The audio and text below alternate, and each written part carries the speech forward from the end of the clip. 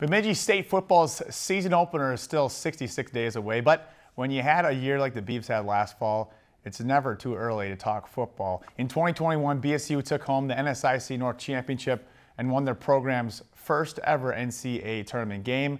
Now the Beavs have a target on their back. Don't expect that to affect how head coach Brent Bolte and the green and white change how they do things.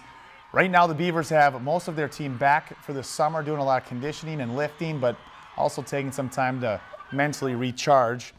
What does Bolte want to continue to improve from last year to this year? It's all about running the rock and getting back to gangrene defense. I think our level of performance on defense has to be elevated, and we had some injuries last year, so seeing those kids get healthy and come back and seeing where we can expand on offense. I think we were really good throwing the ball last year. We were young on the offensive line, didn't give up a lot of sacks, but we got to run the ball more efficiently, getting Jalen Fry back. Hopefully certainly helpful having an All-American running back who missed last year out. So I think those are kind of the big expectation, is heighten our level on defense, get back to gangrene football, and then being a little bit more balanced on offense. Well, the next thing on the Beavers' to-do list is the 4th annual War on Shore fishing tournament. That's in 2 weeks on July 9th. The Walleye and Northern Pike Catch and Release Tourney is open in the public.